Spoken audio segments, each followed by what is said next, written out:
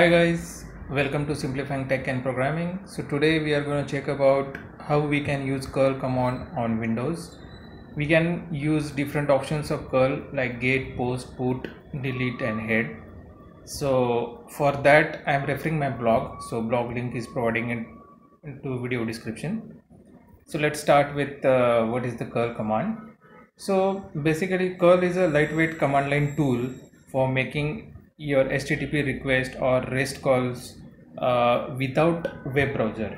So we can execute the REST API endpoints and HTTP methods with command line. So curl will let you various API requests in command line interface such as command prompt in Windows and terminal in macOS. You don't need to build your working web application. You just need to try out your APIs by using command line. So we can execute different types of HTTP API. Like we can use the get request, we can create the request, that is a post request, we can update the request, that is a put request, we can use delete request, or we can just get the headers of that API.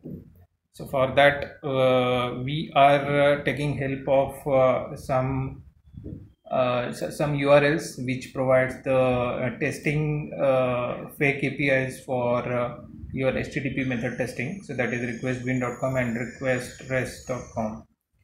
So basically starts with how we can install curl in Windows. So we can use curl in different tools, like by using Windows. We can use the curl by using git. We can use by using Cygwin. We can use by using Texia on Linux. So we can install that tools and we can run the curl command on that. So we are checking the basic operations of curl. So on Windows, so we have to go to curl's official website, that is a curl.haxs.se. So here I mentioned all steps, just I'm demonstrating how we can execute that. So just go to this download page and download your installer. So this is the official page of curl. So where you can find the Windows, so you can see here Windows option is there. Go to Windows 64-bit and here just download this binary. Click on this curl 64-bit. So you can download this installer. Yeah, so installer is downloaded. Now go to the folder where installer is downloaded. So copy this, go to your C drive and create one folder like cURL in your C drive. Just paste the downloaded setup file, just extract it.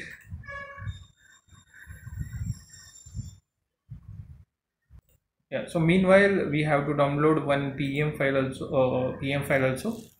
So that is, I mentioned here, go to this directory and download the digital certificate for that PM, which is it required to run the curl command through your Windows command line. So just go here.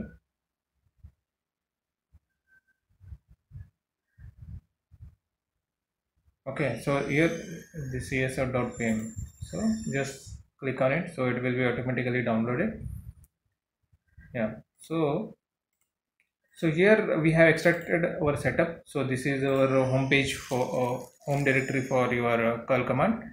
So just copy the PAM file also, that digital certificate also, in your installation directory of curl.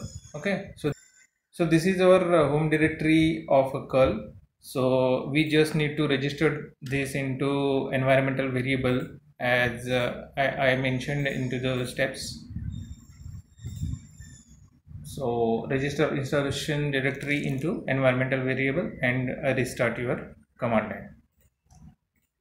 So yeah, so just go to your right click on this PC, go to property file, properties of your computer, go to advanced source system, go to environmental variable. Here you can look at the path, say edit and say new, and just paste the directory of home directory of your curl. Just say okay, okay, okay. Yeah, so in your home directory of curl, just type cmd and enter. So in order to verify our curl installation, so just copy this curl command to ping the google.com or to fetch data from google.com. Just enter. So you can see we got this HTML page from Google that your curl command is executed successfully, and we got this response for your curl. Yeah, so basically, if you want to do API testing or data transfer via curl, so we can use the tool called Git Bash. So by using Git Bash, we can smoothly test our API endpoints and HTTP methods, and we can do the data transfer also. So for this, we can use the Git Bash on Windows, or on Linux also we can use Git Bash. So for this for installation of this, so just go to the Git homepage, so where you can download the latest release of this Git software. So just download it and install it. So I already installed it. So there are simple steps I have mentioned here, same like above. So just download and then register your installation directory into environmental variable, and then open git bash. Okay, so I'm directly open git bash. So let's say git bash. So this is our git bash. So to verify if curl is working, just call the Google API. Yeah, so we got this HTML page. So this is working. Now moving further, so there are common curl options, or there are few options we can try with curl command. So that I mentioned here, like we can use dash dash head in order to fetch the headers only, that we are going to see in following below examples. Then we can like include the HTTP response headers in our response. Then we can specify -i. Then by using -x, specify the custom request method to use the communication with HTTP server. So that I'm going to cover. So -h is the extra header information for HTTP request. So that also I'm going to cover. Then silent means you cannot print your verbose or details of your curl command. Then verbose means it is opposite of silent. So we can execute the details of your command line. Then -d is a flag stands for data input. Okay, so let's start with our main execution, where we can start with the get request of curl command.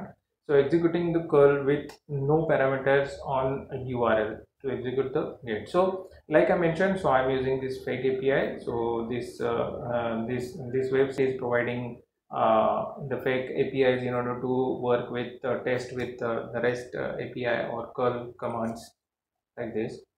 So here I am using one header, that is -h. So we are adding one manual header. So we are telling your request that I am sending the data in JSON. Okay, so copy this curl command, go to git bash and just say, yeah. So this curl command is executed, and we got the acknowledgement that it is a success true. So so this is our get request, and we got the response. So this way we can like get your HTTP method. So we can try another example, like we can get the data from another source. So this is the request rest.in.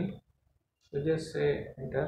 Yeah, so see we got this JSON as a get request. So you are hitting you want the response for the users too. So this endpoint, we need the data API users too, and we got this JSON. So this way we can use like a get request. So if you specify -I, then you will get the verbose or include your parameters or include the response details. See, so here I got the JSON and here I got the request information, like what is the accept ranges, so what is the content length, content type is a JSON. So these are like a metadata of your request. So this is like this is for get request.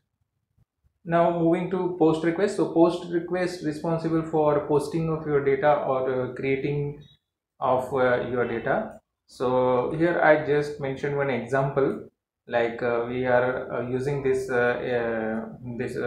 ready-made API.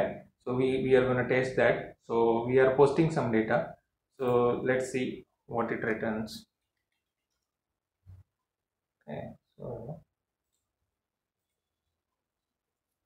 yeah, so we got flag as a success as a true. So we have posted the data to this URL, and what data we have posted, like this ID, customer, quantity and price. So this data we have posted and we got the success flag also. So we can try one more example.